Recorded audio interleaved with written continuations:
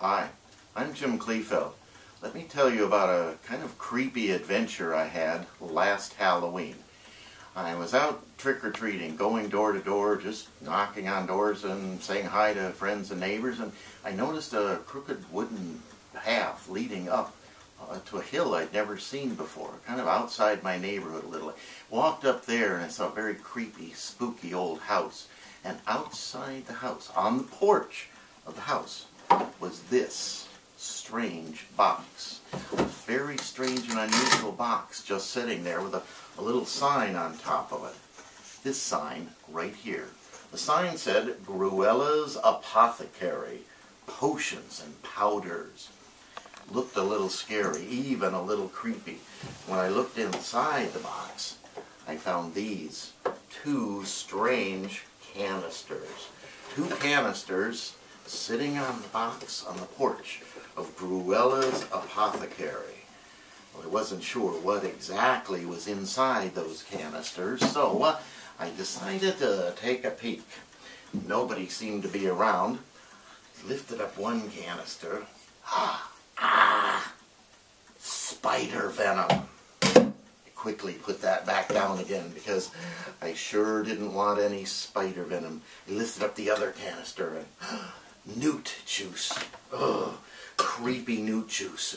Spider venom over here. Newt juice over there. Then I thought, wait a minute. I wonder what the spider venom is for.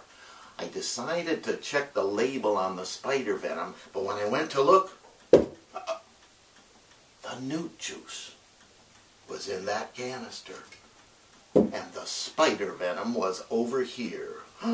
That really was a little bit creepy. At first, I was absolutely sure this was the spider venom, and that was the newt juice. And when I looked, the newt juice was back over there, and the spider venom was back over here.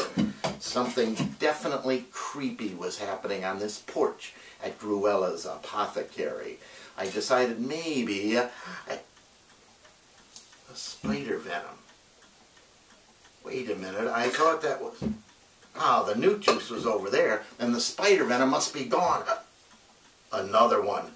There's a spider venom over here.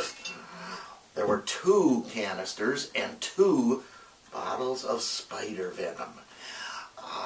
Well, I took the spider venom out of here, but I found the newt juice had appeared right back inside of it. And over here, rat poison.